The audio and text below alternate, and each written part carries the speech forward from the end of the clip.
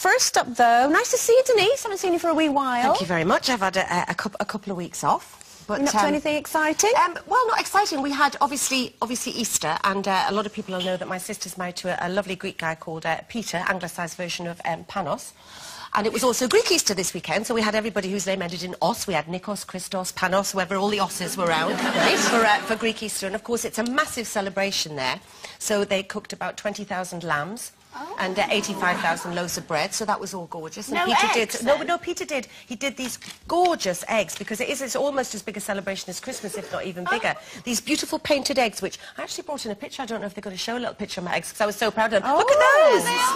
They're gorgeous. And did you I was very impressed. Texted them to all my friends. You get like a sort of a red dye and then a sort of egg tattoo, as it's called in Greece. So a little tip for next year there. Yeah. So that was fabulous. But the main news for this weekend, I had to come down obviously to go to work because we were at Newcastle.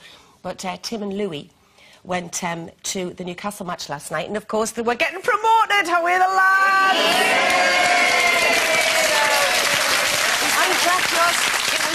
It was so exciting, and Louis was there in his little Newcastle top. Look at his little face.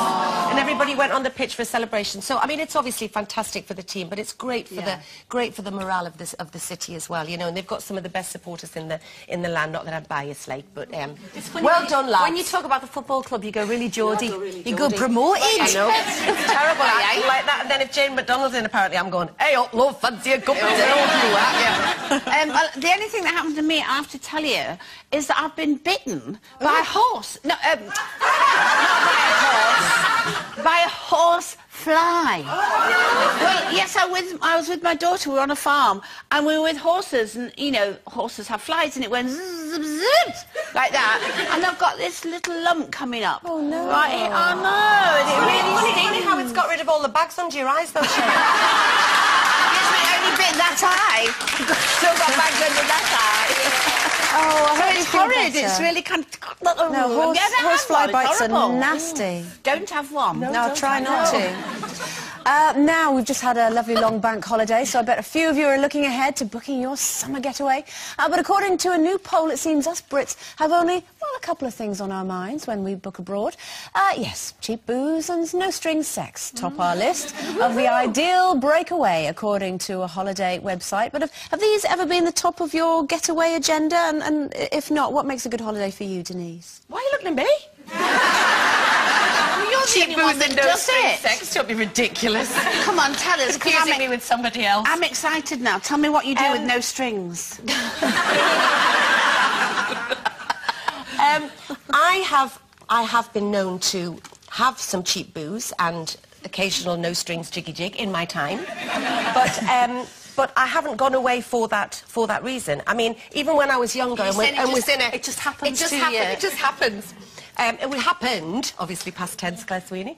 But no, even in my younger unattached days, that was never the criteria for a holiday. I mean, I would have hated to have gone on one of those, you know, holidays that cater for that sort of age group. That was never my thing. It's just sometimes those things happened my way, Claire. Very conveniently. Very conveniently. But to be honest, my criteria of going away on a holiday is to go away and get some rest. So it has to involve sunshine.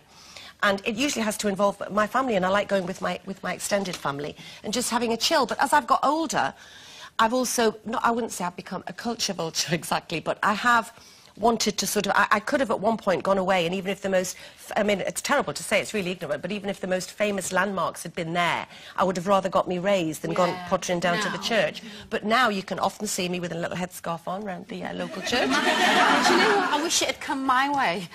Those type of holidays. What, the church or the no strings? Oh, the no strings? Oh, the no strings. You don't do no strings. So... I don't. We were talking about this before. No, I don't. I've kind of got to be in love, you know. But there we go. But my favourite holidays are with the girls or Gay Mardi Gras. I've just been to Sydney Gay Mardi Gras, which was fantastic. Oh, it was brilliant. It was really good fun. Then I had a bit of culture. I went to Bali, which was lovely. But I'm all for the cheap booze. I think it's great. great with cheap booze. The thing is, if you're getting a fella chatting you up, you don't want him spending a fortune if you're going to blow him out at the end of the night, do you? You feel all obliged, don't you? Yes. That's so nice. Yes, and your point is. Well, I've just, I mean, obviously now, you know, married with children, sometimes want to. I actually went away on a girly weekend a couple of weeks ago. My lovely friend Jane, she turned 25, plus 15 years experience. And so, do the math. And so we went to New York, and there were 9 of us. Now, I only knew Jane really well. We were christened together. She's my best friend. And another friend of hers, Alex. And others I'd kind of heard of, but not really met before. So, like I said, there were 9 of us. Brilliant time. So much fun just going away with people that you don't necessarily know, because you do things that are sort of different to what you do with your normal group of mates. And so you do it again? Oh, yeah, it was fab. I mean, we all kind of bunked in together. I mean, Jane and I were sharing a bed, and Lottie was in the other bed, and we, you know, it was just like those holidays. It wasn't like that. You know, we did a bit of sightseeing, a bit of shopping. Would you be cool about your chap going away with all of his mates once a year? Yeah, he quite often does. Yeah, yeah. No, it's fine. I didn't do any of that going away with mates. I haven't done that, so I just got the string and no jiggy-jiggy. But I have to say, when we went to Bangkok recently for Carol's birthday, it was the first time I've been away with a whole group, and I really enjoyed it with lots of things, didn't we? Because that was culture. Yeah, we went up a temple. We went to a temple, didn't we, together? And it was like that, wasn't it? We got to, and a lady came up to me and said, "Not on loose women today in Bangkok." And I went at the top of the temple, and she said, "You should have said, oh my God, I'm late." Oh, I was so shocked. It was great. Okay, time for a short